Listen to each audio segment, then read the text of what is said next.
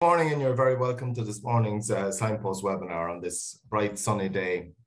The Signpost webinar is brought to you by Teagasc in association with National Rural Network, Food Drink Ireland Skillnet and Dairy Sustainability Ireland.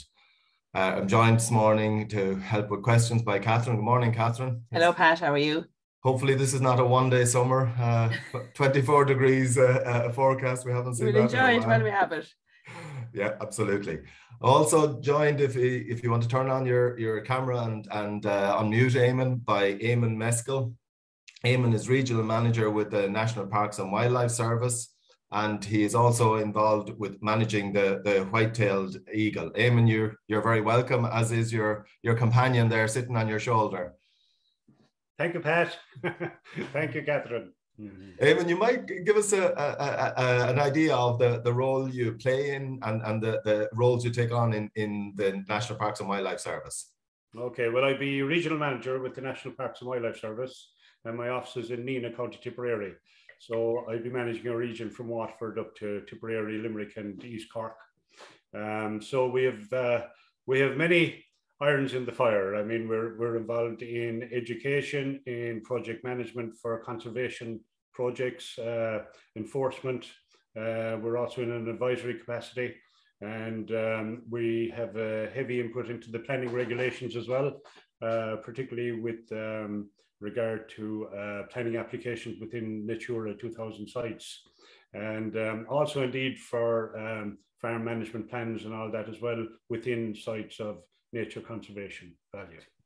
And well, I suppose one of we've a lot of areas within biodiversity where we don't have great news, but one of the good news areas is the whole area around birds of prey, and it's in that area that you're talking to us today.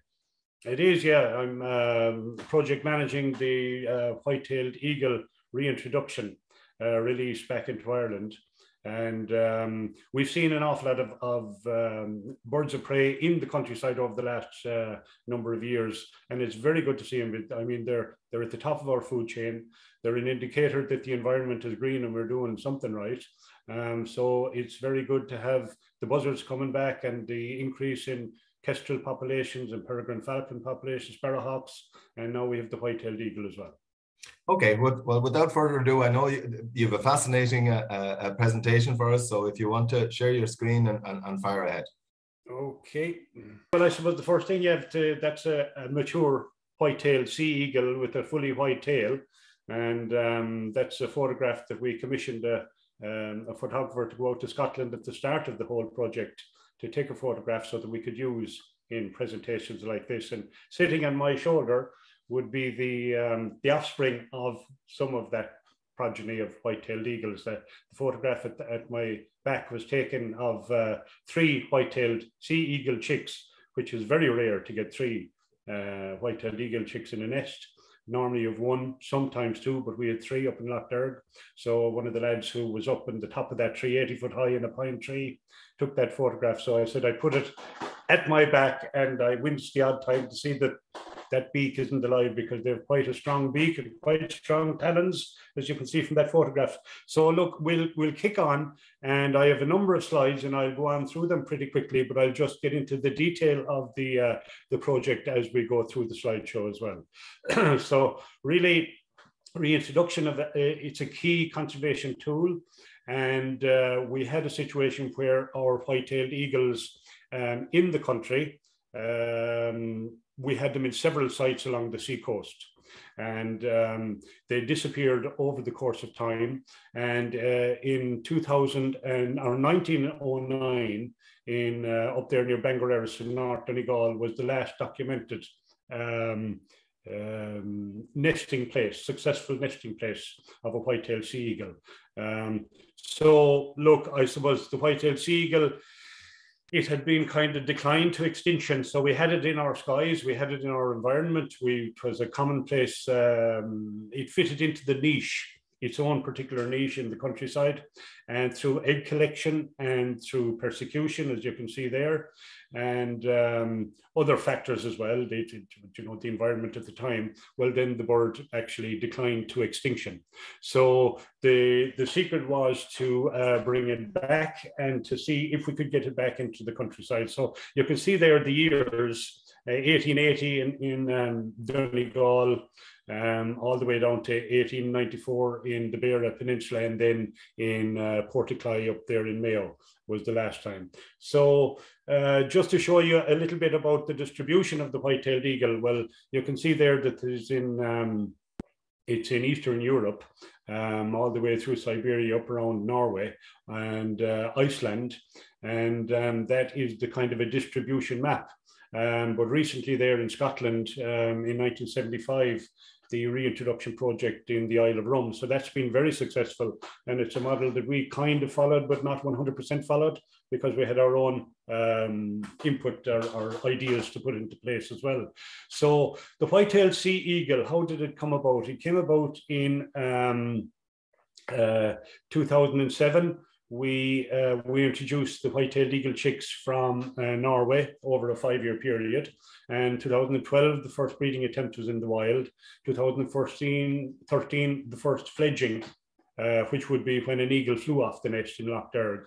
And 2019, the first fledging of Irish bred parents, which was stage 4, I suppose, of the project, where you had Irish bred parents bred in a nest in Ireland, and they reared their own young. So where did the birds come from? They came from Norway, and we built up a strong relationship with the Norwegian authorities, NINA, the Conservation Research Group in Norway, with their Department of Directorate of Nature as well. So we built up that relationship, and each year for 5 or 6 years, we got 10 or 15 or 20 wild chicks from the white-tailed eagle nests in Norway. So that's the way they came in. And at the end of the whole process of that 5-6 year period, we had 100 white-tailed eagles in the country.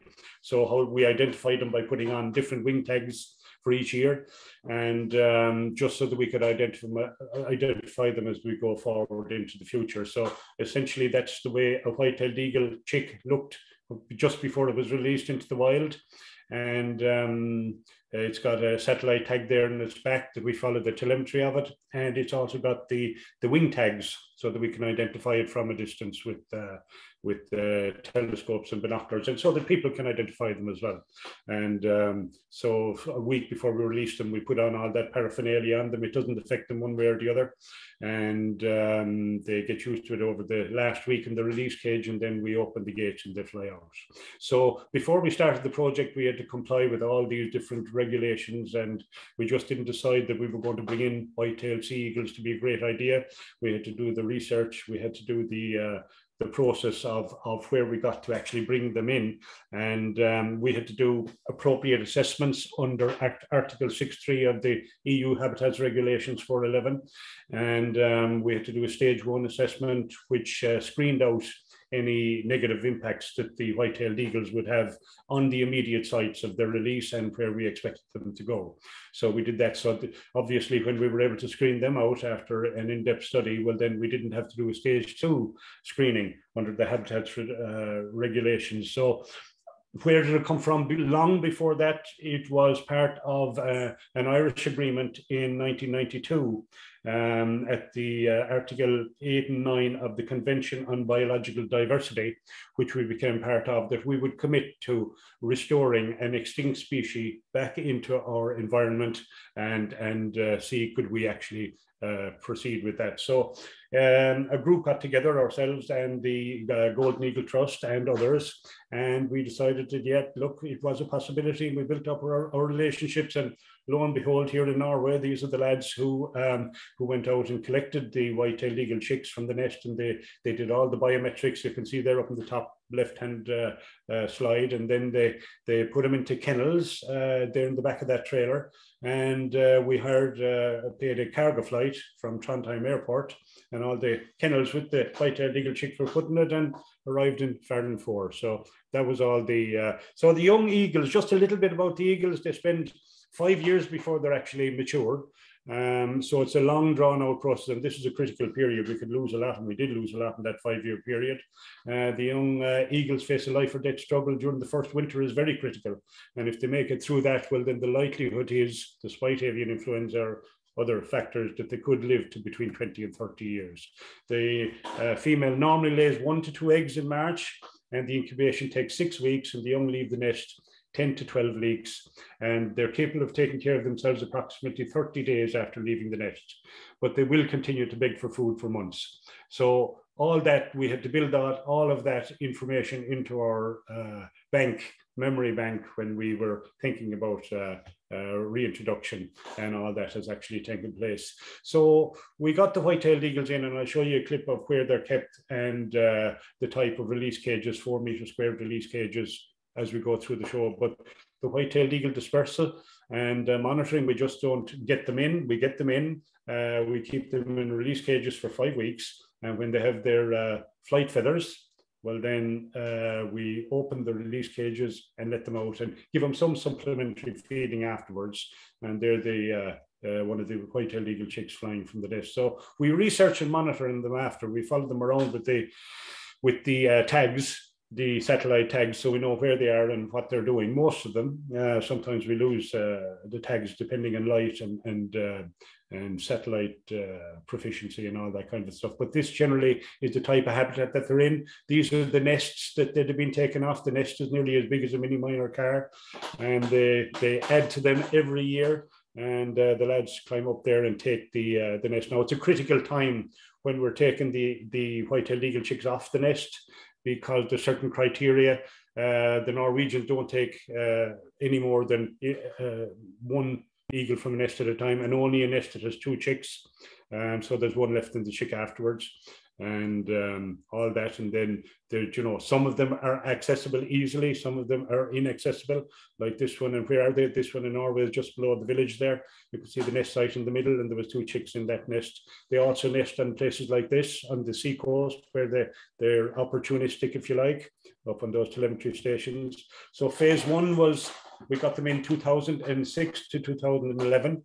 So in 2012, then we had 1 active nest, and we had 1 pair, but none fledged in 2012. So in 2013, we had our first fledging up in Loch Derg at Mount Shannon, where we had 2 fledged. And all the way along, then it started to increase. And then in 2019, we had just 1 fledging. And 2018, we'd 4. And I'll explain the reasons for this afterwards. So that was it. So this was our population white-tailed sea eagle growth between 2007 and 2019. And you can see the lines there. I mean, it kind of flat lines above after 2017. And that's a kind of a semi-accurate reflection. I'd say the true line would be between the yellow line and the orange line, where we possibly had something like 40 chicks or 40 white-tailed eagles in the country. And this would have been a mixture of released birds and white-tailed eagles that were bred in the wild, naturally. So at 2019, we realized, look, we were getting somewhere in the region of 7 to 8 breeding pairs every year. They were being successful and unsuccessful, so it needed a kick, and I'll talk about that in a minute. That's why phase 2 reintroduction came into being for the last 2 years. So really, we lost a number of white-tailed eagles through, you can see poisoning there is a big one. Shooting, we had a number shot, turbine strikes, power line collisions. Intra-conflict would be where white-tailed eagles actually kill each other during the mating season. Starvation, avian flu is coming into play, and then unknowns. So you can see there in 2012, we lost a good 5 birds, 5 white-tailed eagles, and all that. So it is, I mean, we go out and we collect the birds and we send them into the RVL, the Regional Veterinary Laboratory, and we try and find out how and why they died. So we x-ray, the first thing we do is we x-ray them. You can see there where there's gunshot, there's about 7 pellets in that white-tailed eagle, but something, I don't think that's what killed that particular white-tailed eagle. I think it was other factors, because they are a big bird and they can take quite an impact. And so there was no killing blow, there was no organ damage in that, but we do have shootings, and we did have one situation in Tipperary where we had 50 pellets in a dead white-tailed eagle, but we've only had 2 or 3 that were shot, and you saw the graphs there. So this is the kind of a spread of poisonings. In the early days were those black spots, and then shootings are up there in Tipperary, and a little bit further north, and unknowns then out in the Iveragh Peninsula and things like that. But the poisoning factor was really dealt with very well. We worked with the farming organisations, the IFA, and the local stakeholders. And eventually, I suppose what we've come around to now is that since 2015, we haven't had a poisoning of a white-tailed sea eagle.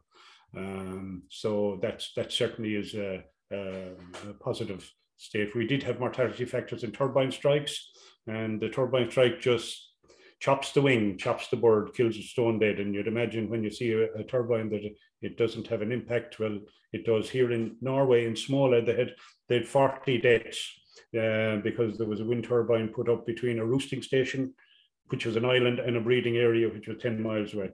So the birds flying between one or the other.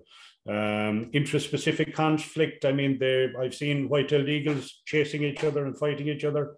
It's a messy business, and it's out there to the laws of the jungle. So they do kill, and they do kill fairly comprehensively when they want to. We've always had the kind of belief or misbelief that white-tailed eagles, or people's conception would be they would be a danger to lambs, and this was a big topic at the early stages with the farming communities and the sheep organisations, that it was going to have an impact. We did our research and we found that there wouldn't be an impact, and especially the Scottish Natural Heritage Commission report, and the findings of that was that there was no live lambs proven to be taken, that 5 dead lambs were found all right in areas, but they were scavenged by white-tailed sea eagles. What people don't realise is that a white-tailed sea eagle could sit on a tree or in a field for 2 days and not move. And once it has something to feed on, well, then it'll feed and then it'll go back there again. They're not this bird that goes off into the sky and you see them miles high, even though you do see them at times. But generally they're quite docile. So I mean, that's what they do, and generally if they find a carcass or something like that, they're happy to stay around that carcass for a week or 2 or 3 weeks, as long as it lasts, and then they'll fly off and find something else. But they also feed on fish as well. So there are economic and social benefits to reintroducing eagles. I mean, it's worth £5 million to the Isle of Mull each year from tourism coming in. And here's a picture of the Mount Shannon nest, which was the first nest site, and that island off in the distance was the eagles were very useful to us, because they made the nest where you could see it. So 10,000 people showed up in Mount Shannon to see the white-tailed eagle nest in July of 2014. And so that's the kind of interest that it had. That fellow standing at the door is the Norwegian ambassador, and they take a heavy interest in everything that goes on in their country, and they visit us quite regularly. So it's very important that we get local community participation, and certainly the people in Mount Shannon came on big time. They had Alan Mee, our project manager at the time, worked very well with the Mount Shannon people, and they came up with some great initiatives and help, and it gave a certain amount of employment as well. The 2 or 3 of the lads were in that caboose there, more or less full-time during the summer, with telescopes and everything like that. So it was good. We have key figures of the project, not alone Alan, but Frank McMahon there on the right, who died of cancer a couple of years ago. He was a fantastic guy. He worked with us in the National Parks and Wildlife Service. He went out to Norway and built up great relations. Philip Buckley, and of course with Claire Herdman and lots of others, Damien Clark up in Wexford. So here's a picture of the first brood of white-tailed sea eagle chicks that were hatched by white-tailed sea eagle parents born in Ireland. And this was up in the top of that tree, 80 foot high. And the process is that one of our lads will go up and shibby up the tree in a rope, a very dangerous occupation. And he'll go to the top of the tree with bags and put each one of the chicks into a bag, lower them to the floor, and then we do all the biometrics and tag them and put them back up on the nest. But this is just Damien Clark went up and did this one, and he got a big surprise when he looked in over the side of the nest when he saw these 3 chicks And there's a 10-second clip here of how shocked they were as well.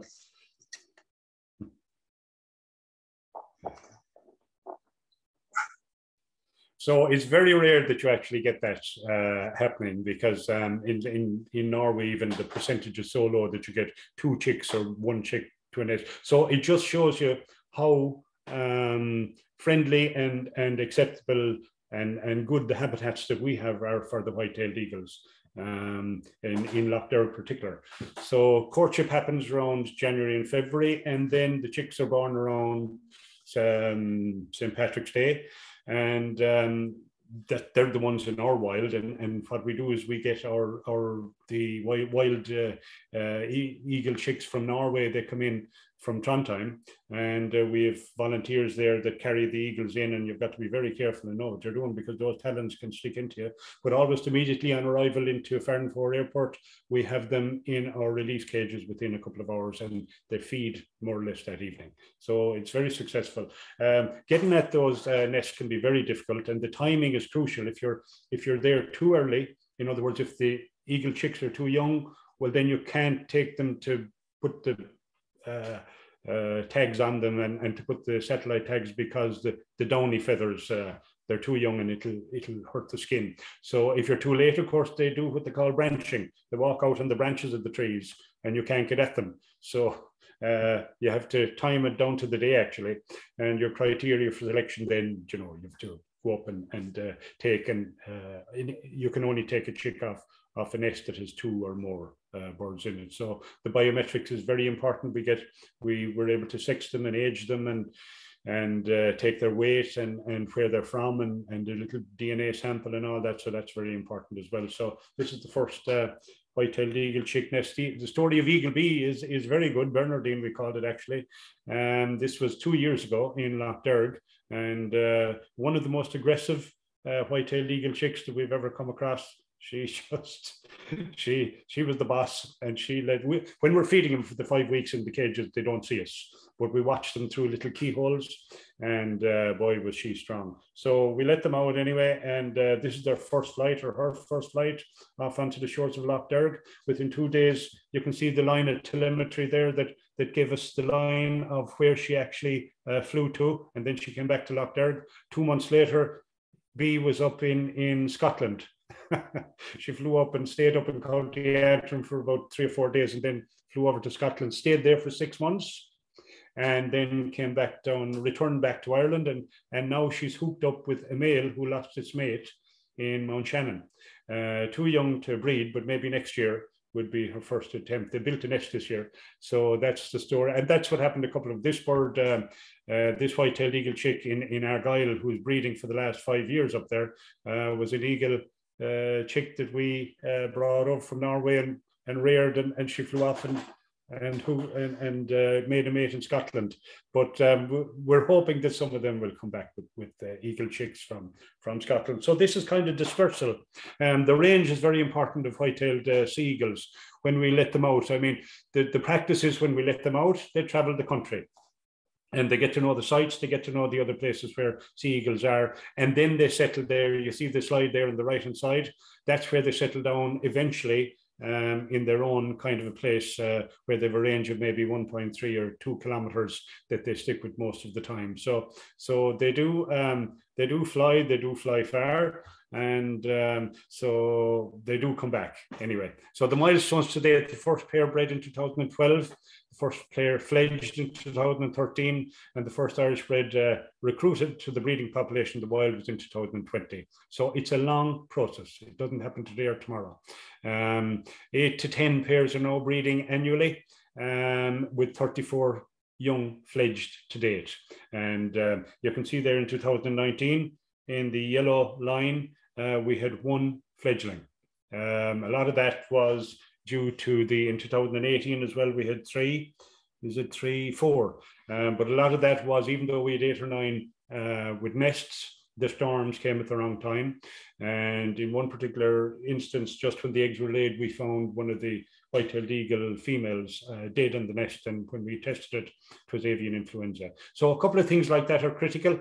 And that's why we needed a phase 2 introduction, because it was just getting a little bit static. So already the introduction is working because we've that one up in Mount Shannon, and we have two up in one of the lakes in the Midlands as well, forming a territorial pair.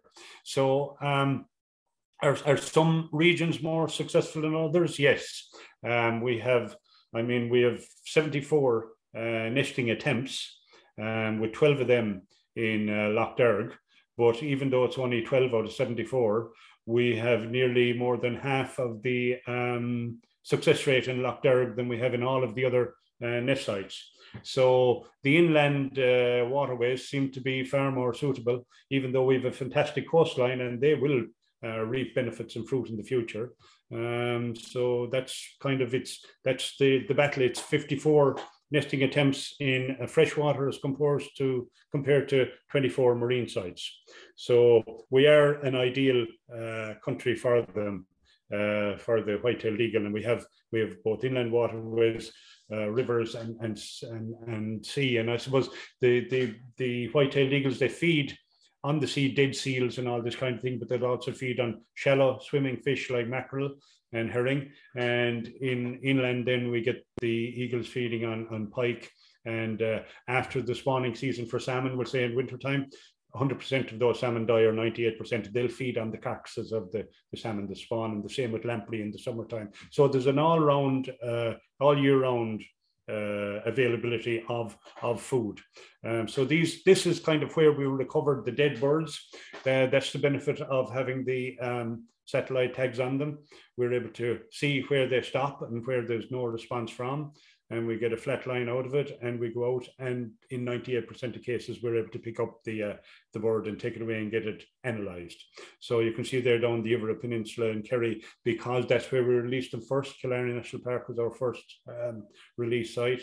So there's a good few, but they have spread all over the country there. So it's unfortunate to find a dead bird like that, but that's what we have. So listen, we're into the phase 2 reintroduction phase. 2019 to 2022, 23. National Parks and Wildlife Service are the lead managers of the project now, which is most unusual for a department. But we do have the expertise, and we have the knowledge now, and we have the resources and the staff that are interested to do it. So we built up our relationships with the Norwegians again.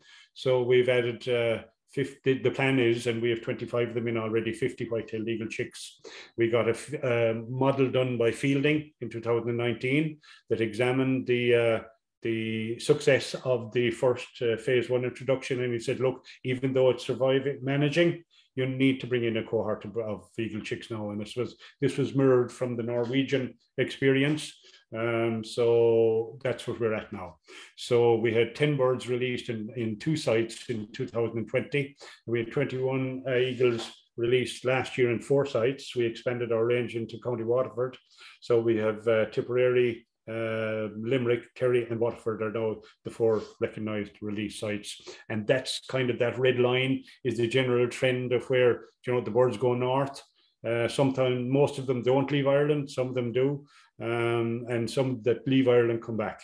So it'll be interesting to see how it develops. So that's just another slide of a lad taking a chick off the nest, and what they do is they just pop a coat or a box over it and then put it into a sack and lower it to the ground.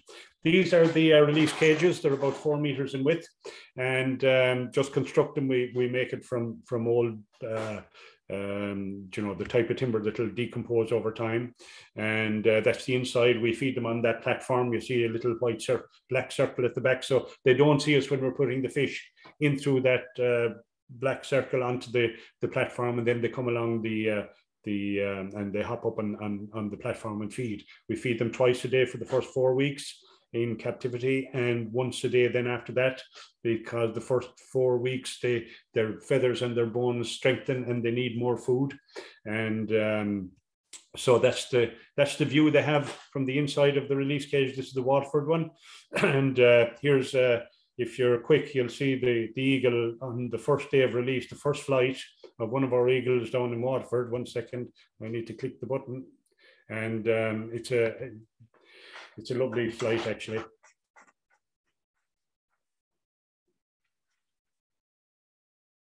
So you'd imagine that they fly for miles when they get out. They don't. It's their first flight. They have to become aware of their surroundings and become aware of their environment. And within 3 weeks, most of the eagle chicks go from their area that they're released from. And we find that bird there. We found it over in Hookhead 3 days later on the telemetry, and 3 weeks later it came back again, stayed there for 6 months, and that's up in County Antrim now, I think. So that's the way they fled. This is kind of the team that was involved last year, as well as others. The first tailed, it takes the eagles 5 years to mature, and this is a chick in its first year. And we have used wing tags, but now we're starting to use leg tags. They're a little less intrusive, and they stay on. The wing tags can fall off, so they don't, and they're easily identifiable as well. They're an absolutely amazing bird. This would be the area of Norway that we get, and each dot is a white-tailed eagle nest. So you can see the amount of white-tailed eagle pairs that they have in Norway, and that's why.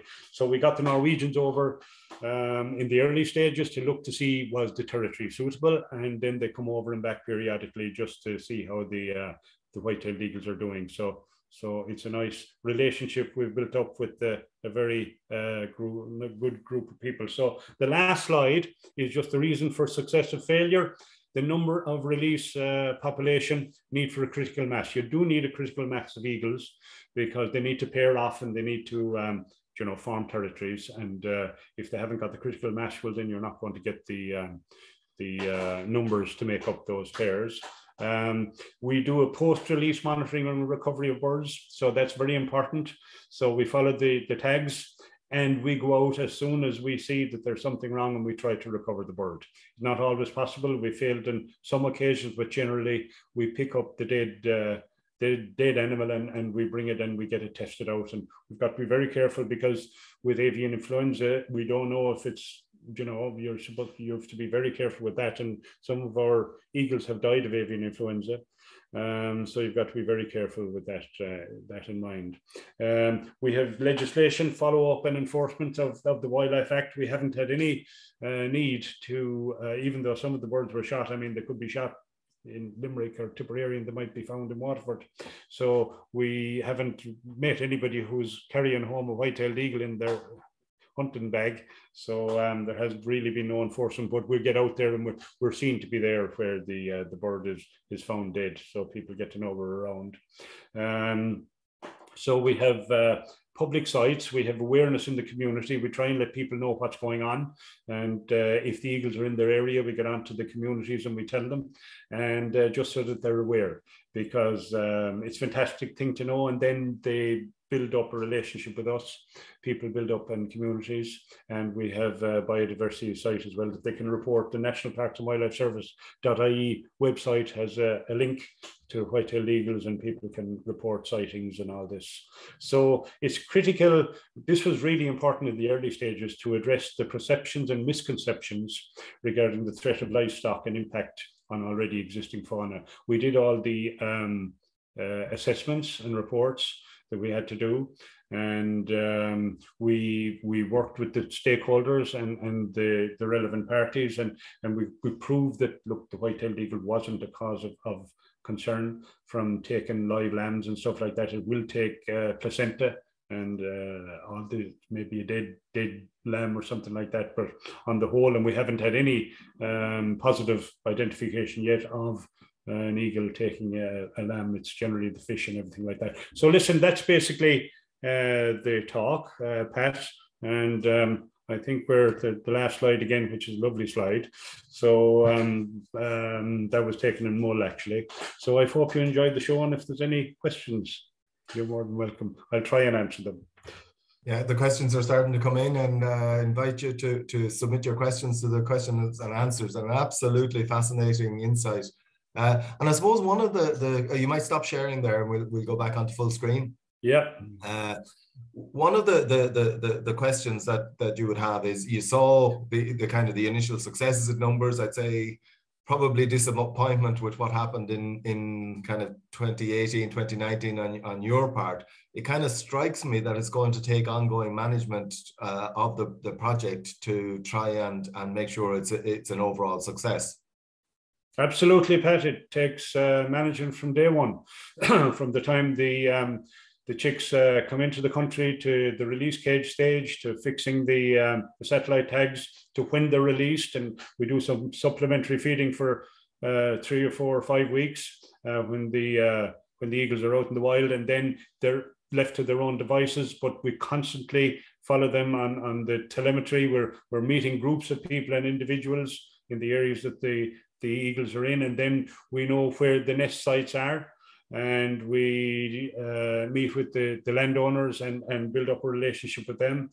And then, of course, there's the follow-on monitoring of those nest sites to see how successful they are. So you can't do it all and 100% of it, but we certainly try and get as much of it as we can. And we've a brilliant cohort of people who have a lot more other different types of work to do, but a certain percentage of this type of work is part of our brief. A question there in relation to, I suppose, a reasonable number coming in, and does that provide enough genetic diversity for a sustainable population? It does. I mean, Norway is a big country. We do it from Flatanger right up in the north, which is up in the Arctic Circle. We get eagles from there all the way down to Trondheim, which is, you know, a massive area. So the DNA profile is very large, and we don't have any difficulty with that. And then that's all part of the management. When those eagle chicks come in, well, then we send birds from Frøya to, we'll say, the Killarney release cage 1 year, and Hitra another year to Killarney. So we mix and match. And we also have to match up the male and female ratio to see, you know, because they're quite, from an early age, to start building relationships, as in after the first year. So they're quite comfortable in each other's presence at that stage, even though we do have the other aspect of it, where we had the eagle bee that came back from Scotland to us, hooked up with a mature male, so for the first time, and that's going to work if all things go according to plan next year. And I suppose there's a question there in terms of the adequacy of food sources, given, I suppose, less biodiversity out there than there would have been maybe a couple of centuries ago. Is that a major concern, or is there enough food out there to sustain the populations? Well, we've had some eagles that we couldn't identify the actual cause of death, but the food crop and the stomach were empty in a couple of them. But generally, no, it's not a factor. And we've watched the eagles now on the nest sites, and when they need to feed the chick, the eagle chick, it just takes somewhere in the region of 2.5 to 3 minutes from the time the male will leave the area to the time it flies back with a pike or a bream or a perch or something like that. So the availability of food is not a concern to us out in the countryside for them. Okay, Catherine, loads of questions starting to come in. Those are very interesting questions, and one following on from about the food there. Does the project collect the prey remains from the nest to look at the diet? We do. We collect all that. That's part of the research when the lads go up to take the white-tailed eagle chicks from the nest for the biometrics and the fitting of the tags. We do a collection. In actual fact, in that nest up in Tipperary, there was a head of a pike, and it must have been about, well, 8 or 9 pounds. Now, you have to realize that they're big, strong eagles, but there's only a certain weight that they can carry. So that was a big pike for that eagle to carry back to the nest. And is it generally fish, or what other? Generally fish. That's what are the risks to nests with tree felling? Is there a seasonal period? And if the nest is lost, will they build a new nest? Well, it's funny that they're amazing the way they go about it, actually. No, sometimes the white-tailed eagles will build 2 or even 3 nests. So we'd see where they're building the nest and say that's going to be the nest site for this year. And then we recognize that maybe a kilometre down the shore, they're building another nest site. And we say maybe it could be there, and next thing, bang, they'll leave that one and they'll go back to the original one, and that's where they lay the eggs. So we haven't had a problem with tree felling. With trees, okay. Or the lack of trees. I mean, yeah. Look, and just my own question there: is it all usually a Scots pine, or can it be? It could be oak, Scots any pine. Tree, okay. Yeah. And in Norway, they're quite opportunistic. It can be the side of cliffs or the top of those telecommunication towers or anything like that. Just a few regional ones here. Did the Glengarriff pair have chicks this year? And will you continue introducing from Norway, or do you have enough from the country now? Sorry, that's a more general question. Can you remember with the Glengarriff pair? Yeah, the Glengarriff ones, we had one chick in Glengarriff this year. We had 4 in the Ivra Peninsula. We have 1 in Lough Derg, 1 successful nest site, and 1 in Killarney National Park. So we have seven fledged chicks ready to fledge this year, which is very good. Brilliant. From that content, but we do, yeah, the nest that we had in Glengarriff that we had the camera on, that people could hook into and see the actual happenings in the nest. That nest failed last year, so it didn't go back to it this year, but they built another nest. That's interesting now for you, John. Yeah. What are the prospects for breeding in Mayo or Connacht in general? Will happen. We had 2 attempts up in Lough Corrib and further on into Galway. And 1 successful attempt, so it will happen. It will go up. And we have one of our eagle chicks that we released last year is up in Connemara, or Mayo National Park, and another one up in Glenveigh. So we have eagles going up that neck of the woods, so it will happen in time. Back to the wind turbines. How have the Norwegians dealt with the conflicting issues of needing wind turbines for sustainable energy and the need to protect their eagles? Very difficult one for them, and it's one that they really feel sore about, because the wind turbine is having an impact. One thing that they do that we could actually follow their thing. The first 4 meters, the bottom 4 meters of the turbine are painted black, and the first 2 meters of the wing tip is also painted black, because the birds can't see them. But when they're black and going around, well, then evidently they can recognize there's something there. So that even small little features like that could be a help, but it is going to be a factor. We are going to have kills, and we have them with we have kestrels, sparrowhawks, the whole lot as well. But look, it's a case of having enough out there to sustain those happenings. And I presume the example you gave there was where the wind turbine was right in the wrong place. So I suppose it would have been, yeah. I mean, there's assessments and everything done from the point of view before the turbines go up. Is it a corridor? Is it a migration route for birds and everything like that? But eagles just go where they please. Mm-hmm. Yeah. How do you explain the success of the increase in the buzzard population?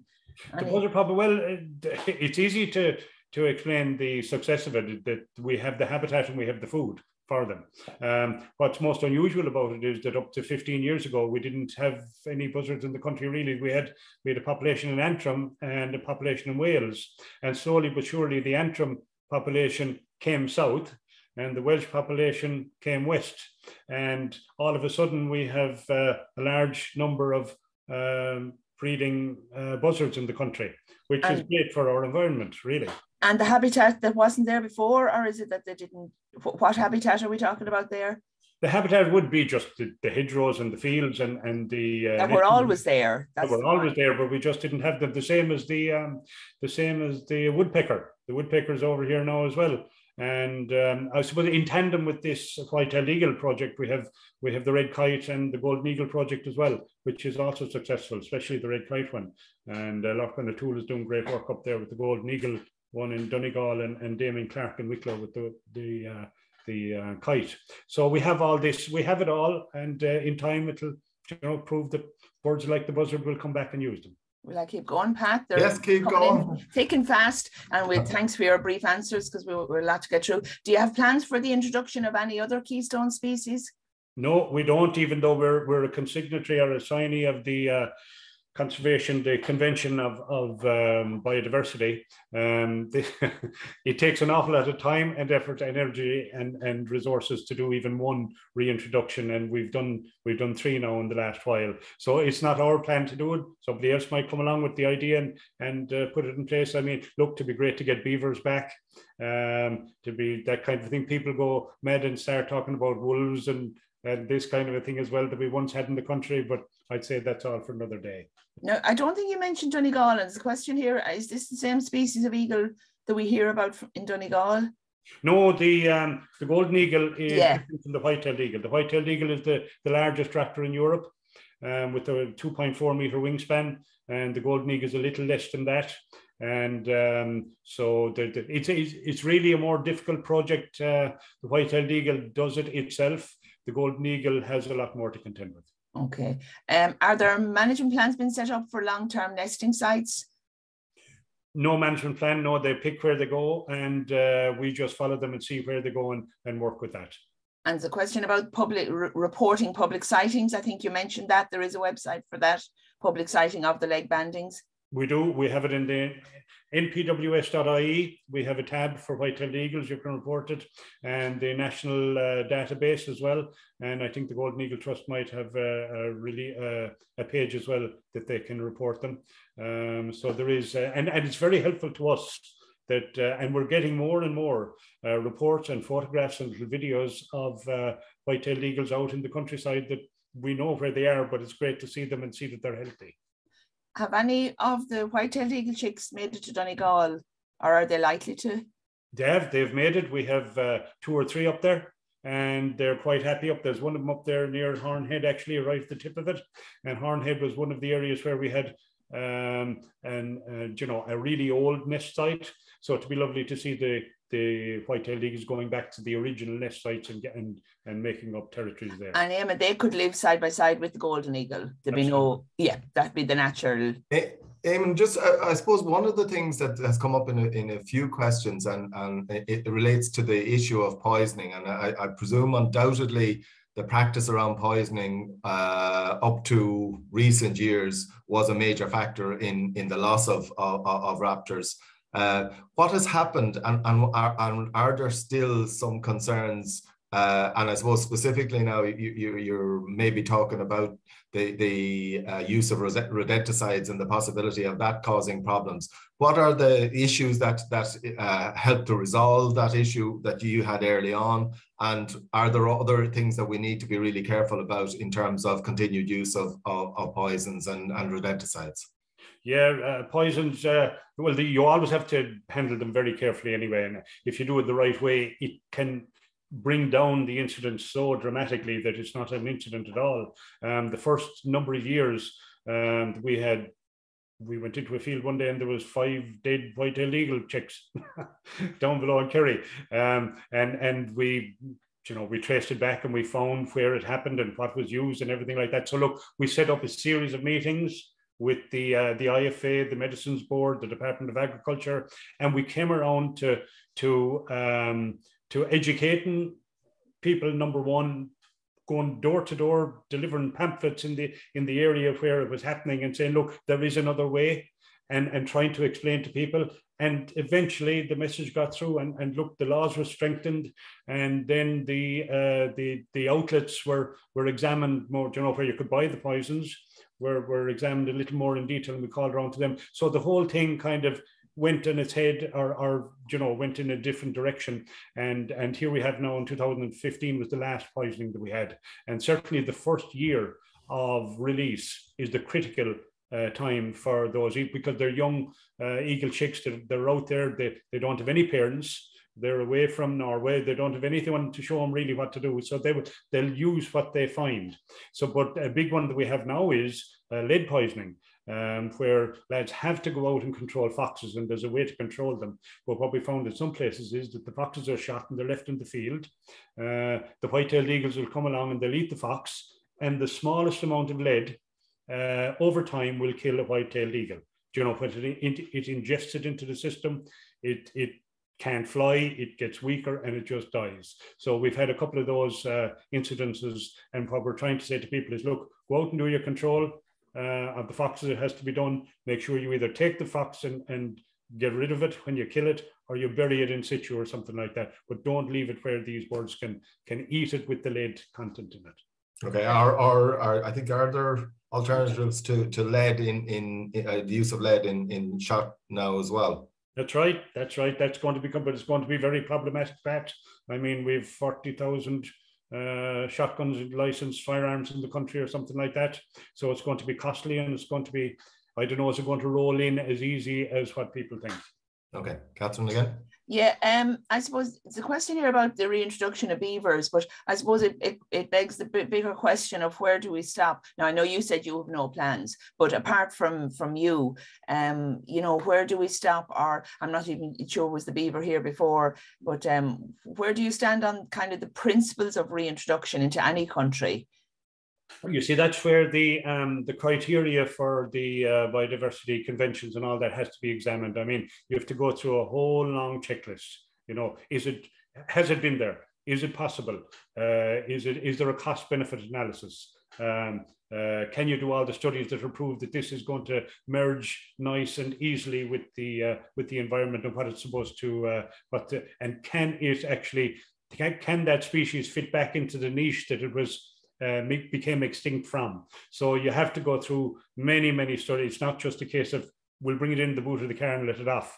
And Charlie Haughey did that down in Inishvikilan with 2 white-tailed eagles in the 80s. And you know, it was a lovely initiative to see would it work, but it didn't work. You have to go through so many processes that it just doesn't happen easy. You have to plan very carefully. And I'm not sure if you know, and I'm not sure, but I don't think the beaver is a native to our, was ever here. Do you know? I think it was actually. Okay. I think it was, and you know something, from the point of view, if you could put a beaver in the right place, well then the flood waters are coming all now at the one time. They're flushing into the system when the water levels are going down, and then you have the problems that places get flooded. The beavers build these dams and they stop the water going back, and it leaks through. You know, so from that perspective, it could be a help. I'm not saying it would be, but certainly where you've seen it in the osier beds in Devon and all these places in England where they build Sally hedgerows and all this to hold the water, it seeps through it. These are the areas where the beaver is there, and he's not doing any harm to anything. But again, you'd be a little bit of land, which would be wetland anyway. So maybe it could be a consideration. I don't know. But again, you'd have to be assured that any species was here originally. That would be kind of a starting point, wouldn't it? Absolutely. Yeah, okay. And anyway, the specific question was, do we have sufficient habitat for beavers, or do we need to start by funding landowners to leave riparian wooded buffer zones along our farm drains and streams in advance of any reintroduction process? And I suppose I can answer that myself, and Pat can answer that from the other angle, that we would love that anyway, apart from the beaver. But I presume more habitat, and maybe it's a more general question, Eamon, from what linking back to the work that we do.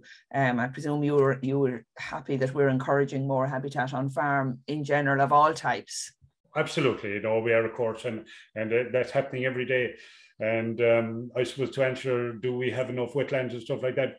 Look, generally Ireland is a wet country, and we have those wetlands. That's why so many drains were widened and rivers deepened over the past 200 years. So we would have that kind of a habitat there all the time, but our habitats are healthy. Even though a study that we've done for the EU and our SAC saying that they say that a lot of them are not in the state that they should be. So we have to be charged with the responsibility now, and we are being charged with the responsibility of trying to get those habitats up to the standard that they should be as well. And Colin, we have a nice question here that's again relevant to our agricultural advisors and people listening. Are there online materials available or opportunities for more awareness campaigns for farmers to show the birds aren't as much of a concern as people think? Absolutely. I mean, they can look, our numbers are on the website, and they can ring any one of us at any time. They can ring me anytime, and what we can do is assure them of the situation. Or if they have any concerns, we can try and address them. Okay, and I just come back to the shooting.